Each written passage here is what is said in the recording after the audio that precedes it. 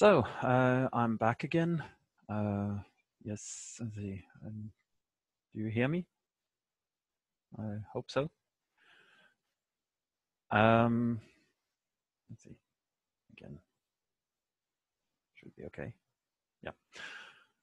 I got the question now during the break, and about what to do when we have huge number of images. It depends on how long time dependence you want to see. So it's suggested here that each image is depending on the previous one and the next one. So for that, if you only have that dependence, it would be sufficient to work on a sliding window on 3 images. I would, however, probably look at a little bit longer sequence. Maybe not all the 15,000 that you are talking about here, but a little bit longer sequence. Loading 15,000 frames would probably fill your memory, so that's not a good idea. So you'd probably need to work in windows or even overlapping windows, so you have some overlap between the windows you analyze. Yeah, certainly looking at the time windows of images is probably the solution to work with. Of course, it depends on how large the data is. Maybe you can see some trends in a longer run. Then, of course, you need to look at that.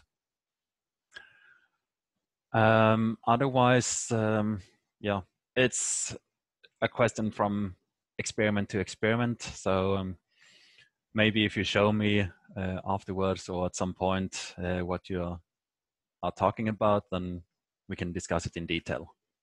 So let's look at voxel-based approaches now. Now we're talking about, before we looked at identifying items already and track where they land. The voxel-based or pixel-based approach is about checking the correlation between different regions. And the correlation is actually a sum, the average of 2 regions or 2 images that are displaced a little bit, and see how much these 2 images are correlated. The other, you can also do this correlation in the Fourier space, which I will show in the end of this section. It's usually faster than doing scanning, looking at different regions. So for this, I now loaded some data from the MNIST dataset. So it's the handwritten number 5. I think it was index 2 in the dataset. And now you can see that we have shifted it. This is the original T0, and T1 is shifted by -3 and 2. And now we want to see what we can find out about that. So first of all, looking at the correlation in space, what we do is actually we sweep, we scan with the shift 1 image and scan and scan and scan, and see when the sum of the product between all elements in each configuration. And you can see in the beginning there is maybe something that could look like it, and at some point we have some nice hits around down here, where you get the sum is 14 and something. So that would be the place where we have exact match. And let's see, it's, yeah. This one is a bit too coarse, I would say. So it's not so easy. So anyway, you can see here anyway that we have a big hit about here, which would correspond to the same position as the other 5. We can also look at other metrics like the mean squared error or the root mean squared error and look for minima instead, because if you have perfect overlap, then it would be image minus image, the same image, and that would result in a 0. So that's why we look for the minima. And what you can see here is that we have some positions. Right now we have this movement, and there is a minimum down here, which is a bit strange in this particular case. So this is only one example that we see here. Let's see if we can animate it. No, there wasn't. That was strange. I think I need to go back to the code on this one, because that doesn't sum up to me.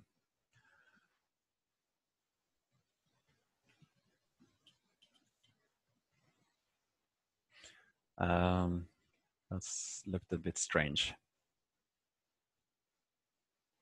As you can see, it takes a little time to compute this.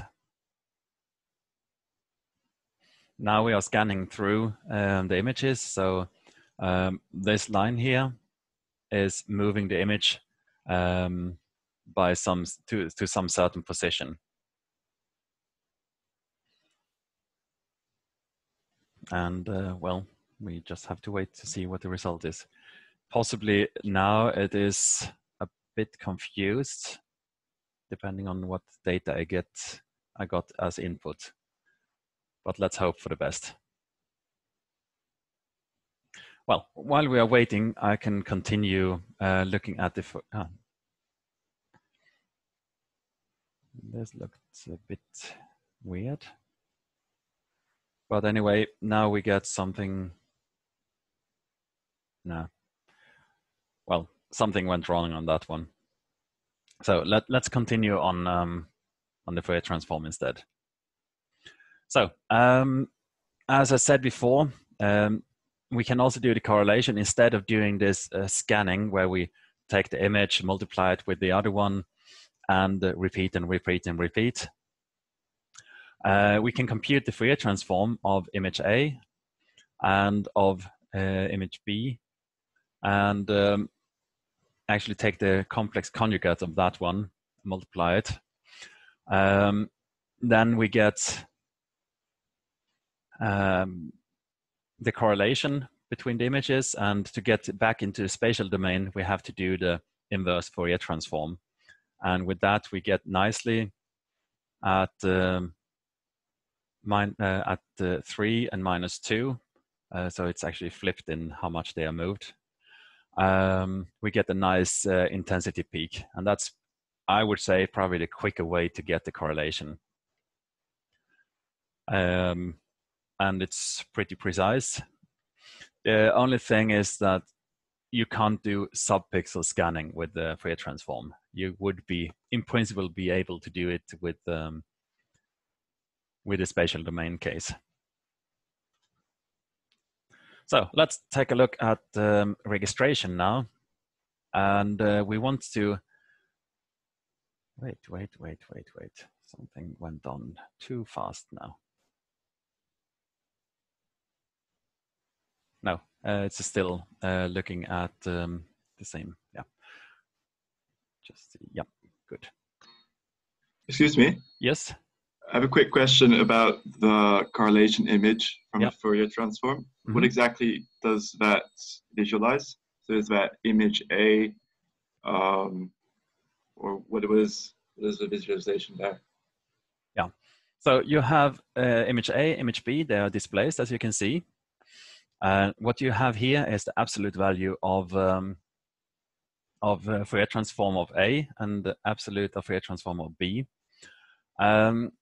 In the intensity signal is in principle the same. Actually, where you see this difference is in the phase shift.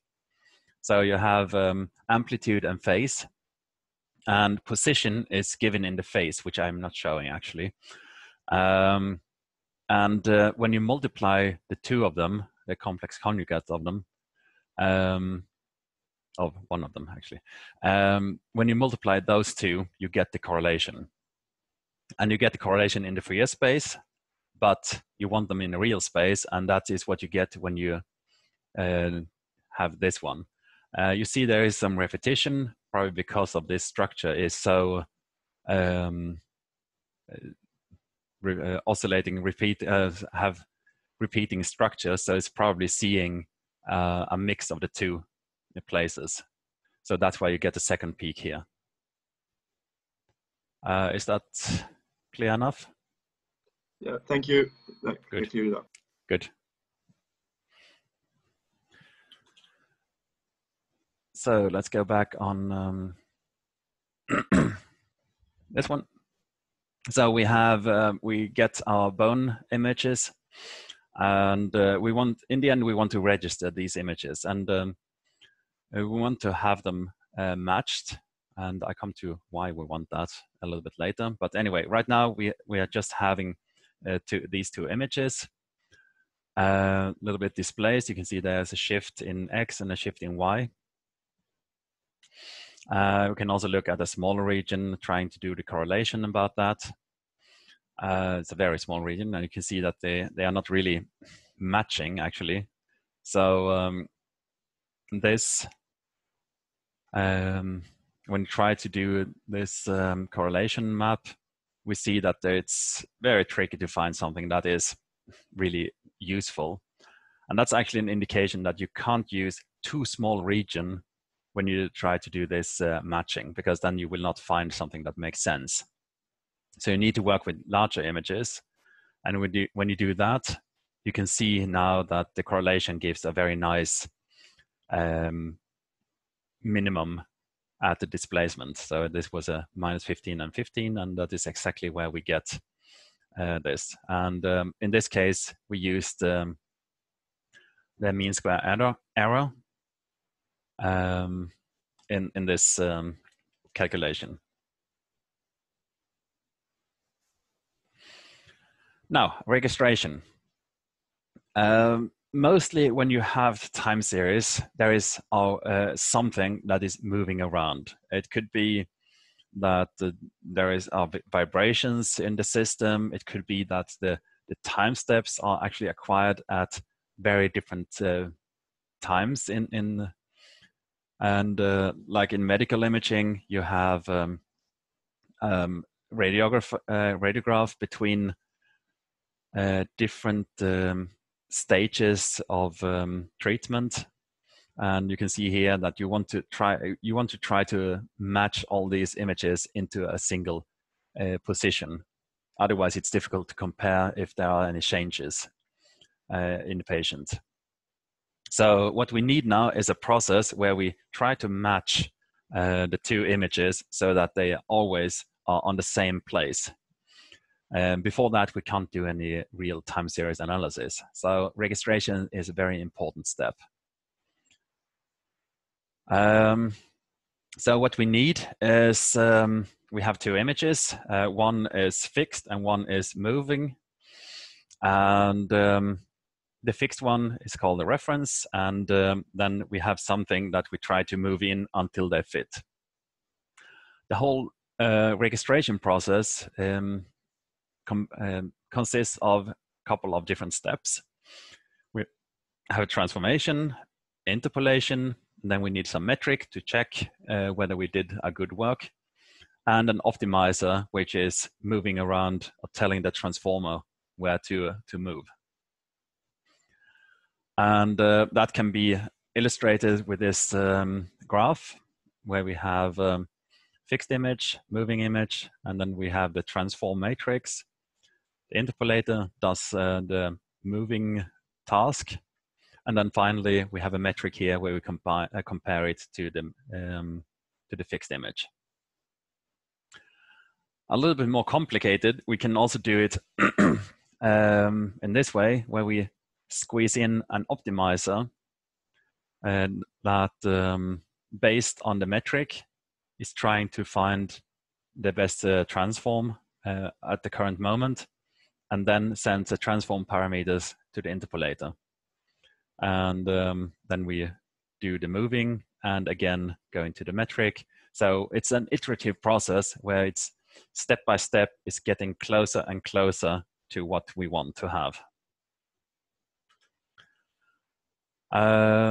Yeah, that was already said. And in the transform, we have different kinds of transform. We can have affine transformation, we can have translations, we can have scaling, deformation, and shearing. That's kind of deformation as well, until we find the right case. So for example, if you have an X-ray image taking at one hospital, it's probably not going to be on the same, exactly the same scale as the X-ray image on a different hospital. So then we need to do some scaling to fit the two images into the same grid. The interpolator, now we can use very different schemes. Nearest neighbor interpolation is the easiest, the cheapest, but less precise. So it's getting a bit noisy. You get some biases in the data. And then you can continue with a lot of different interpolation schemes, bilinear, bicubic, B-spline, etc., in order to get more precise resampling of the data. So when you do the fit, the metric as such, we can use the average, but probably not good enough. So mean squared error is usually a very easy way to work with. You have a structure similarity index metric, or you can also work with correlation if you want that. So there are a lot of metrics that we can play with, and probably it's very much application dependent which one is actually doing the job for you, and also what kind of structures you see, and so on. The optimizer, of course, we have also here a lot of methods. Our typical one is the gradient descent, which is very popular. And then you have a lot of other methods which are available actually in different libraries. So you can choose among those. Again, some are more complex, takes more time. And as you notice, I talk about complexity and time very much. And that is exactly when we are talking about the big data, time is an issue. You have to find a method that gives you precise enough result, but that you don't have to wait years to get the output. So you have to balance those two in order to get the right information. So let's look at what we had until now. We had some kind of optimizer, that's the grid search, which we were moving around the image that we applied to the transform in the image. We had a nearest neighbor interpolator and a mean squared error metric. So this would be what we have done until now, more or less. And next step is now to look at the registration of this bone image. And now we get into a lot of code.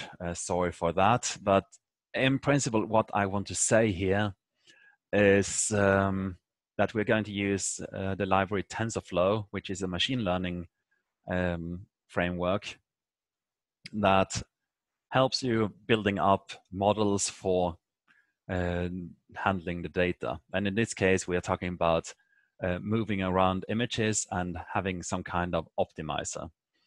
So the important thing is that we have some transform parameters, we have some interpolation, and in this case, we actually keep the rotation constant and only work with the offset, so the translations. The other one is we have the minimizer, it's a mean squared error. And we also have a gradient descent optimizer that should minimize the mean squared error. So that is a summary of this code. And actually, when I tried to get it running yesterday, I realized that TensorFlow has changed. So that's the reason why you see all this pink area here, that I need to rewrite this code actually to make it into TensorFlow version 2. But right now, it still works with TensorFlow 1. And the other thing is, it probably works better on a Windows machine or possibly also a Linux machine. Mac and TensorFlow, they are not so good friends. So it's probably harder to get it running on the Mac. Oops. Then we have we can get the whole graph here. Let's just look at, it should show up. So now we just want to verify that we have the right graph in TensorFlow. You can see here now we have the metric, we have some transformer. This one is too tiny to see. And this is the whole system that we are working with. And now if we want to, let's see, maybe I can get it running. Yeah. So we have some transform parameters, the input image, the fixed image, and together they are optimizing stuff. TensorFlow is something that I haven't introduced very much. We have kind of touched it a little bit when we did the machine learning, deep learning example, but otherwise it's a very big package and there are pretty many books about how to work with it. I can't claim I'm an expert at all on it, so I also have to work a little bit to get further on with TensorFlow. But anyway, let's run this optimization and then we can see what happens. It tries to move around. You can see that it's moving, but it's not really doing a fantastic job. So that's an indication that the optimizer either wasn't run long enough or we may have used the wrong input information. So now is the question what we can do. And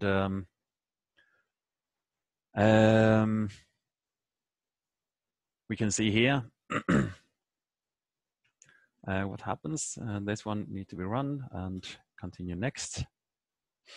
Now we tried with another optimizer looking at the different region, but still it's not doing that fantastic. Let's check on and let's try. Now we had pretty steep gradients.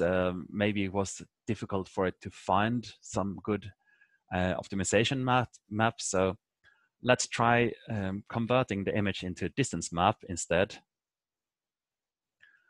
And that would look like this. We first have the image, we do segmentation, just do a distance map on that and see what we get. We get some kind of blobby landscape.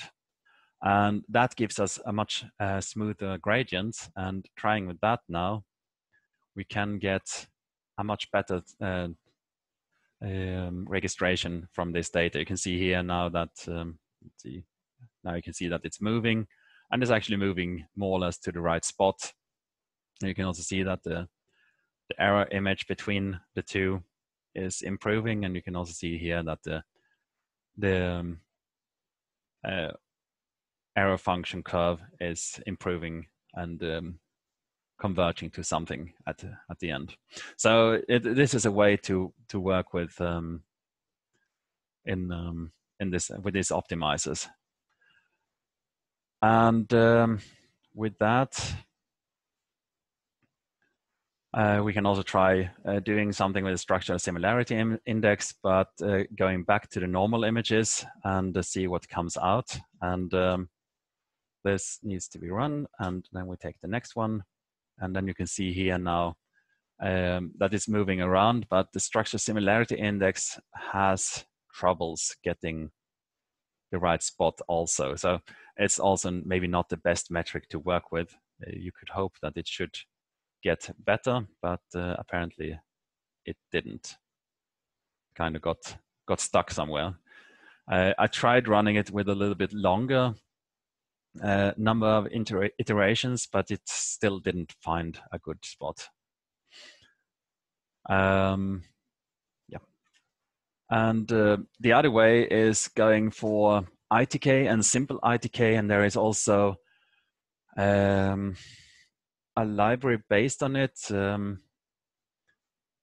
What was that called? Well, anyway, there is an ITK based library.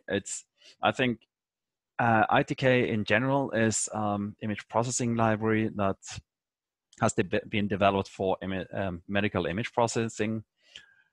It's a part of the Digital Human project, so they have played along with this Digital Human data set.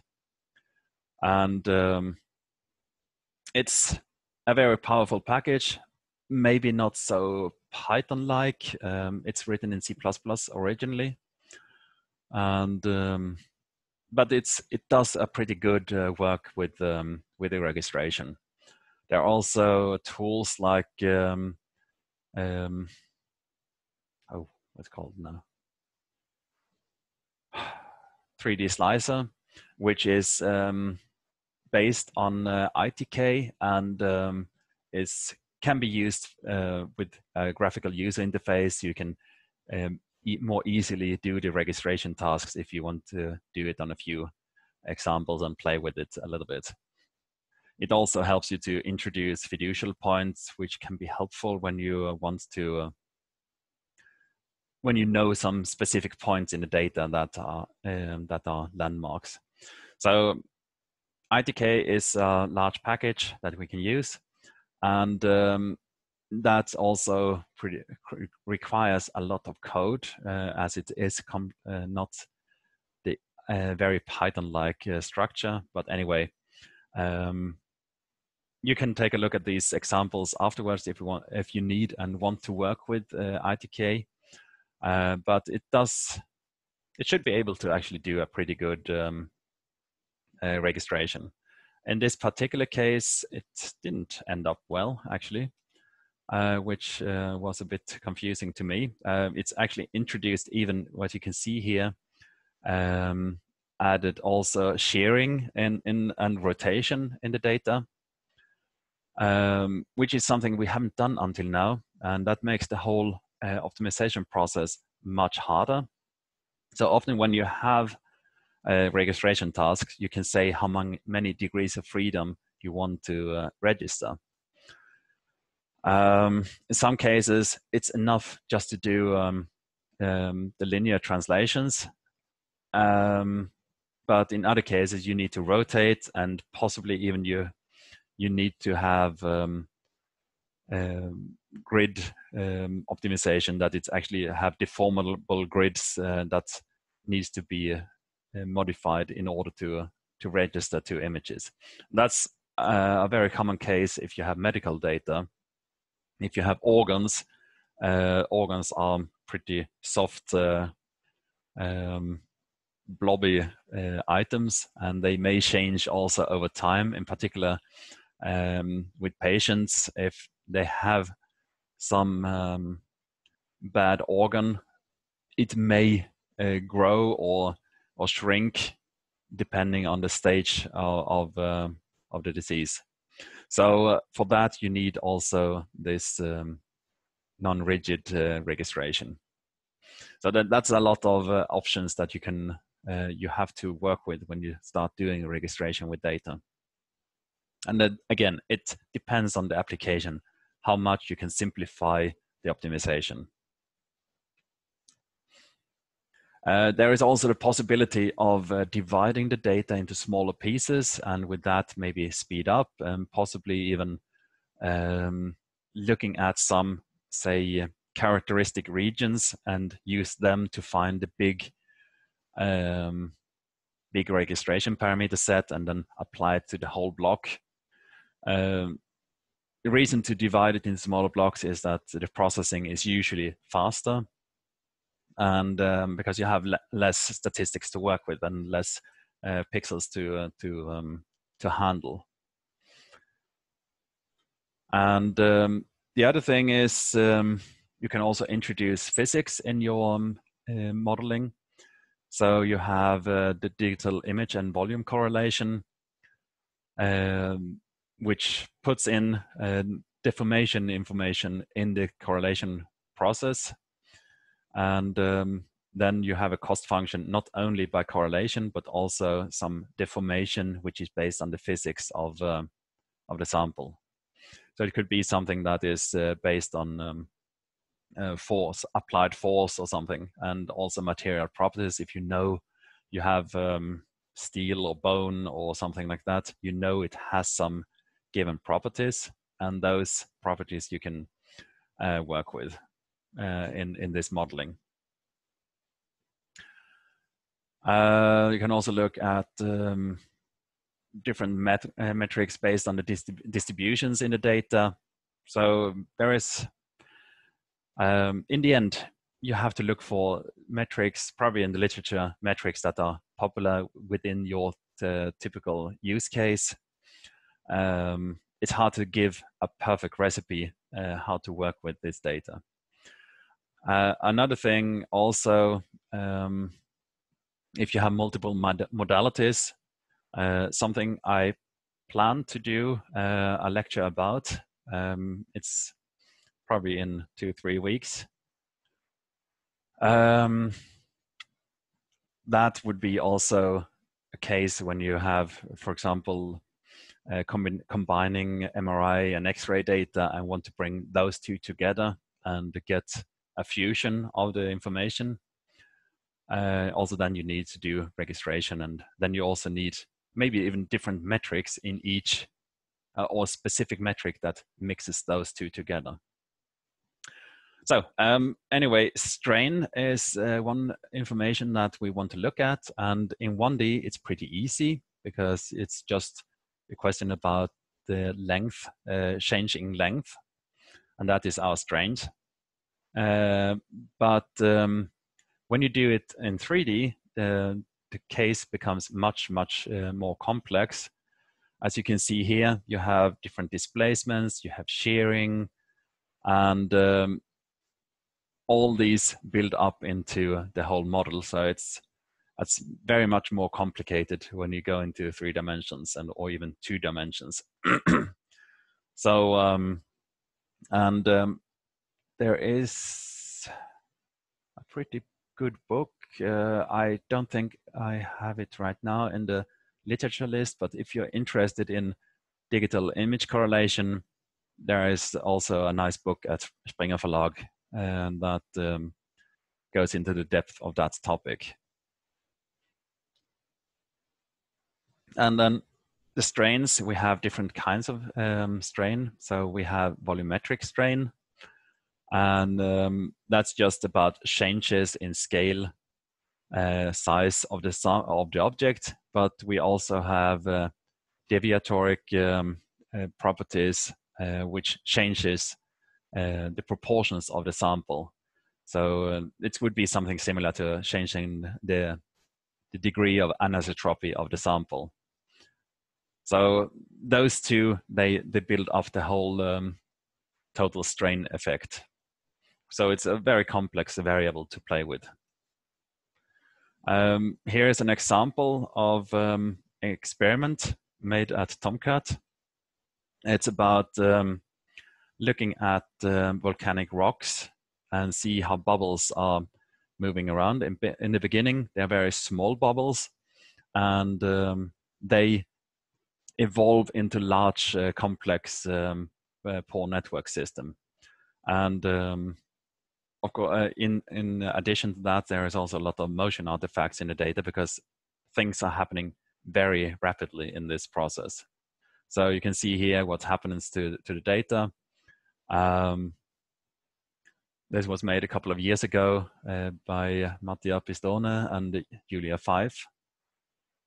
And well, that's an example of a tracking experiment that was pretty hard for them to analyze. And one way they started looking at it was to look at the 2-point correlation function and seeing how that changed over time. It's actually changing pretty much in shape and orientation, as you can see here. So that gives us a hint on how the bubbles are evolving over time. And well, these are not my own experiments. I can't actually tell much more about the details on this.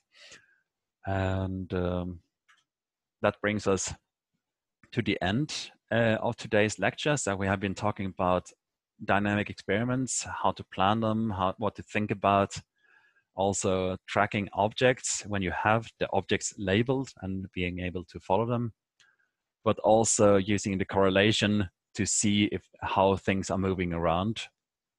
And the last part was now about registering, taking two images, which is an important, taking two images and bring them on the same grid, which is very important when you have time series to make sure that if something is shaking around, you need to make sure that all images in the sequence are on the same. One way, which I can tell, it's actually, now we have some minutes left, so I can show about feature points. That's another way, instead of doing the correlation or doing labeling, we can talk about feature points instead. And that's about finding characteristic points with the help of, for example, corner detection. And they can be very helpful because you reduce the complexity of the data set into a few points in the data. And these points, they can be used then to do a much faster registration process. So here we have an example. Then where we have the raw image, we have some corner features here, and these would be the points we want to follow, the red dots.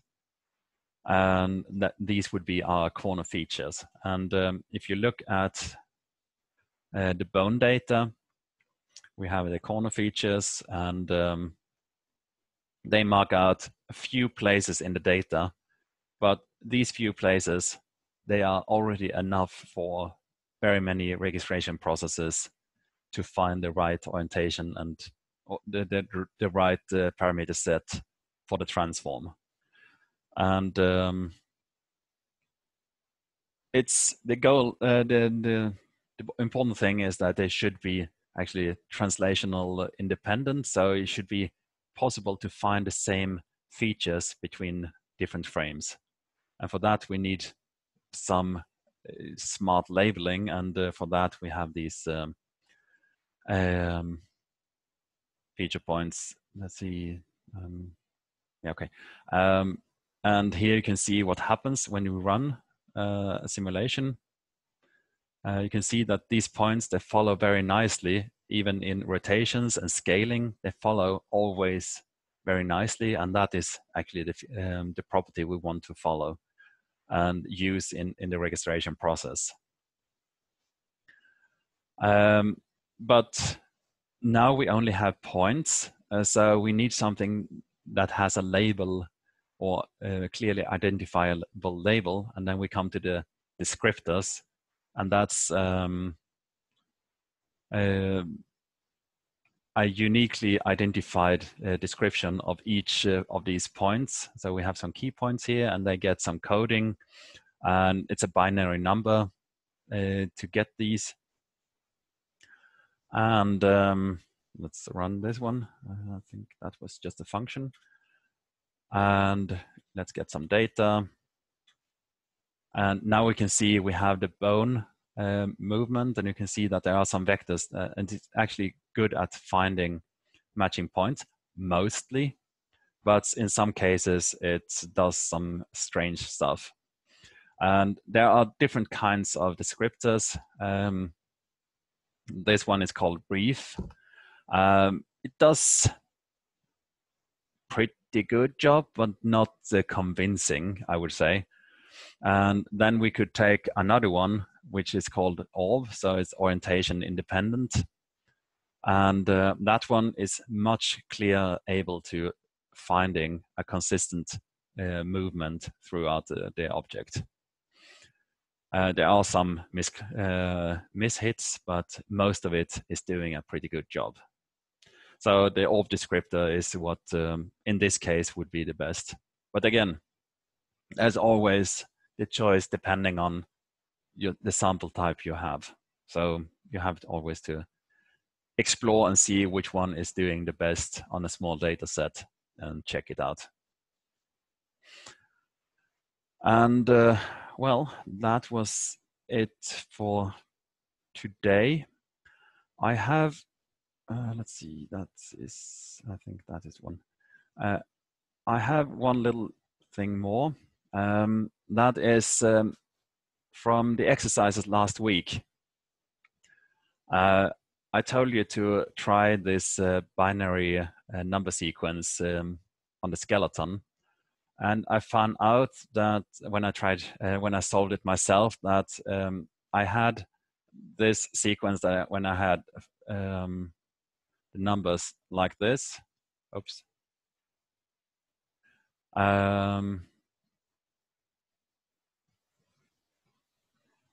And I realized it's not so easy to find the branching points when it is like this. Because what you do here is you're going like this, oops, like that, through the points. And I found out that it's better if you change a little bit. So instead you have 1, 2, 4, 8, 16, 32, 64, and 128. Because now we instead investigate the neighborhood in a ring like this, and that makes it much easier to find the bit flips.